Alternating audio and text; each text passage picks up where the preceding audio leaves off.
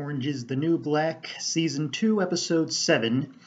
This one has a focus more than ever before, really, on the problems of running a prison and not having enough money to do it, which has been like a running thing throughout the whole show, but it really comes to the forefront here as we see the guards being forced to act unfairly so they can keep their jobs. And it's made clear that there's not really a bad guy here. It's just the system forces bad guys of everybody.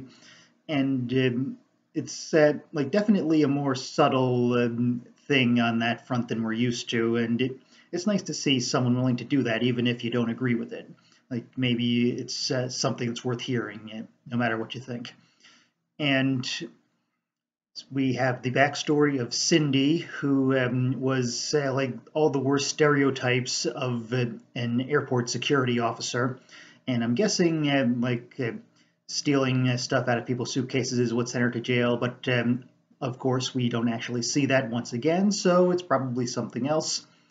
And we get this surprise that her younger sister is actually her daughter, and they're pulling a Jack Nicholson on her, which I did not see coming at all.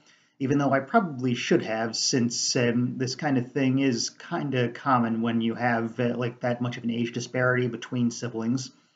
But there was enough here to just get me invested even without trying to figure out what was going on that I just didn't think about it. And it's well played on that score.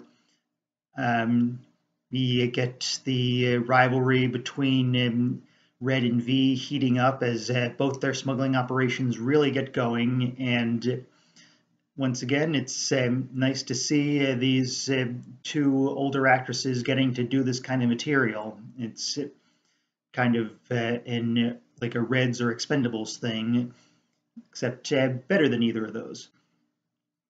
And like it's just getting to see these two old pros work off each other, and it's always a lot of fun, and they're pulling it off well.